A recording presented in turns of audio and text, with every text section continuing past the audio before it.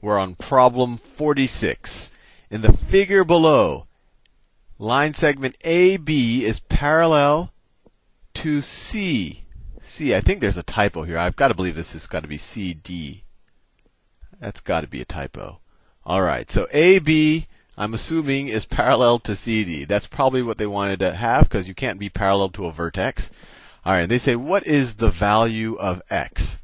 So the way to think about it is, if these two are parallel lines, then this segment up here is a transversal, right? If we just extend the two lines like this, let me see if I can do it well. So if I extended that line like that, and if I extended this line like that, then segment AD is just a transversal. Let me see if I can do that one right. So if I just extended it like that, you see it's a transversal. I could go the other direction as well. I think you get the idea. So if that is a transversal, what do you know about transversal? We know that, let's see, x plus this angle right here, this, I'll draw it small, is congruent to this angle over here. So the measure of this angle is also x plus 40. Right? Because they're corresponding angles, and you could see that by inspection, and if you moved around the transversal, it would make sense that that's the case. So this is x plus 40, and this is x minus 40, and they're clearly supplements of each other. They're supplementary angles. Then the sum of these two angles have to be equal to 180. So let's figure it out. So x minus 40 plus x plus 40 is equal to 180 because they're supplementary. Let's see, the 40s cancel out, so you just minus 40 plus 40 adds up to 0. So you're left with 2x is equal to 180. X is equal to 90. So it's D. D. 47. The measures of the interior angles of a pentagon are, okay, they give us 2x, 6x, 4x minus 6, 2x minus 16, and 6x plus 2. What is the measure in degrees of the largest angle? Okay, so first of all, we have to remember what is the sum of the interior angles of a pentagon. And that's where I just draw an arbitrary pentagon. Let me see if I can do that. Let me see. Actually, there's a polygon tool here, so let me see. How does it work? Let's see. 1. So I'm just trying to draw a pentagon. 3, 4, 5. I don't know if that's any different than the line tool, but regardless. So how many triangles can I draw on a pentagon? And that tells me what my total interior angles are. And there is a formula for that, but I like relying on your reasoning more than the formula because you might forget the formula, or even worse, you might remember it but not have the confidence to use it, or you might remember it wrong 10 years in the future. So the best thing to do is if you have a polygon, just count the triangles in it. Straightforward enough. It's almost easier than using the formula. So a pentagon has 3 triangles in it. So the sum of its interior angles are going to be 3, so the sum of all of the angles are going to be 3 times 180, right? Because it has 3 triangles in it. And each triangle has 180 degrees. I know you can't see what I just wrote, right? So the sum of all of these angles are going to be the sum of all of the angles in all 3 triangles.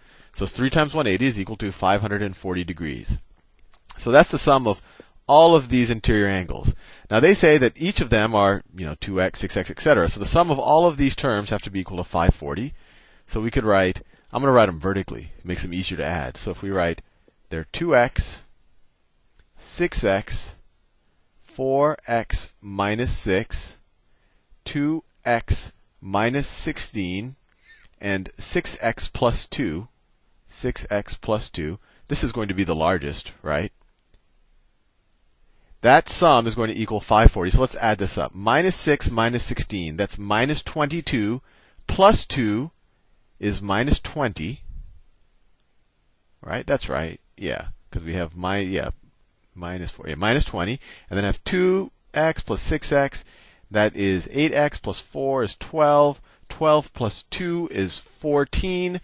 14 plus 6 is 20. So we have 20x minus 20 is equal to 540 degrees.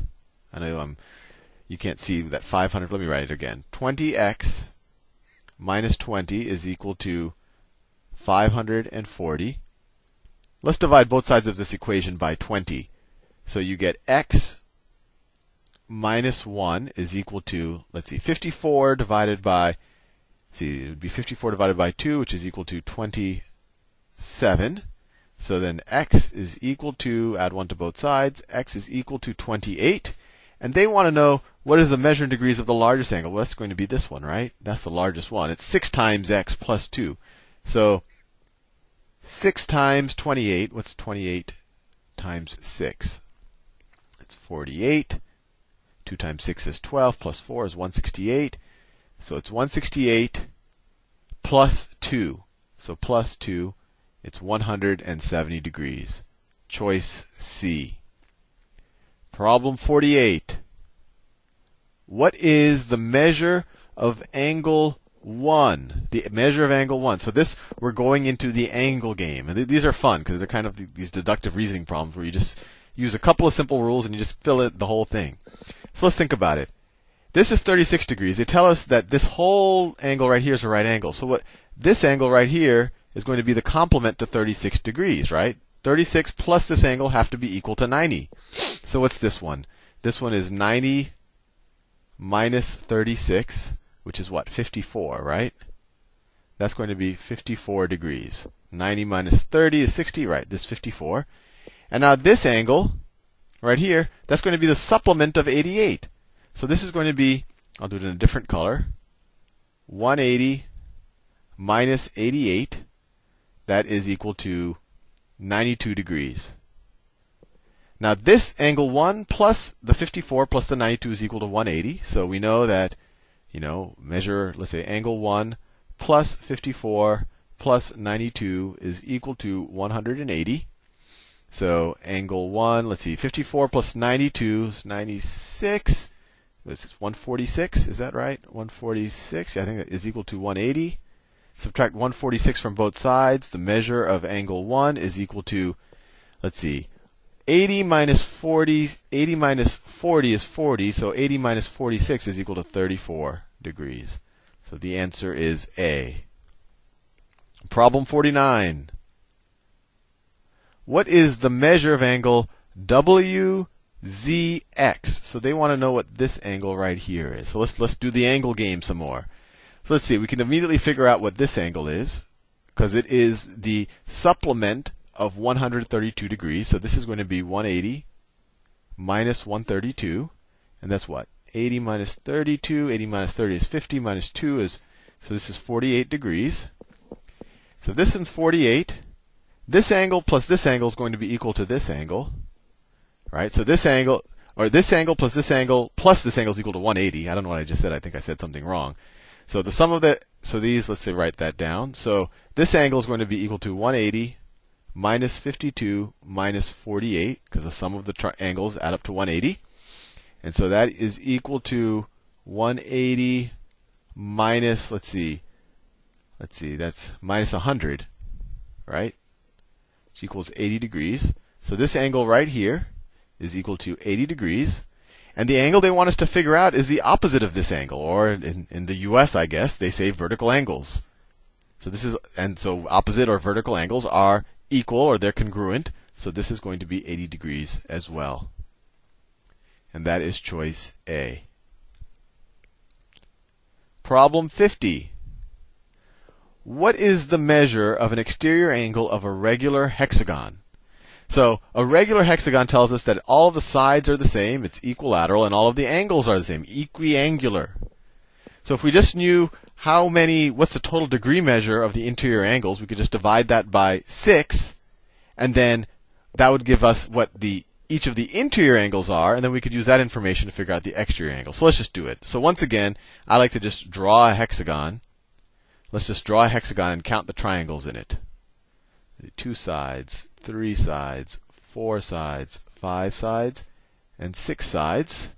And how many triangles do I have here? See, I could draw one like 1, 2, 3. So I have 1, 2, 3, 4 triangles. So the sum of the interior angles of this hexagon, of any hexagon, whether it's regular or not, are going to be 4 times 180.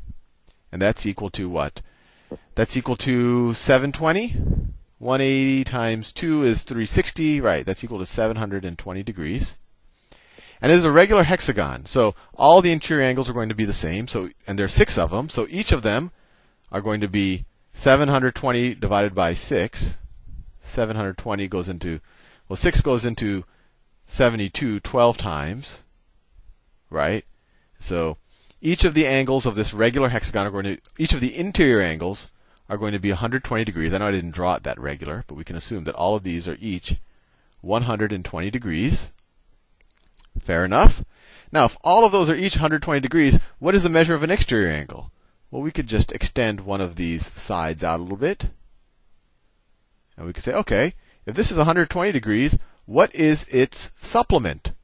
Well, these have to add up to 180. So 180 minus 120 is 60 degrees, right? I could do it on any side. I could extend that line out there, and I'd say, oh, that's 60 degrees. So any of the exterior angles are 60 degrees. B. All right, let's see. Do I have time for one more? I'll wait for the next one in the next video.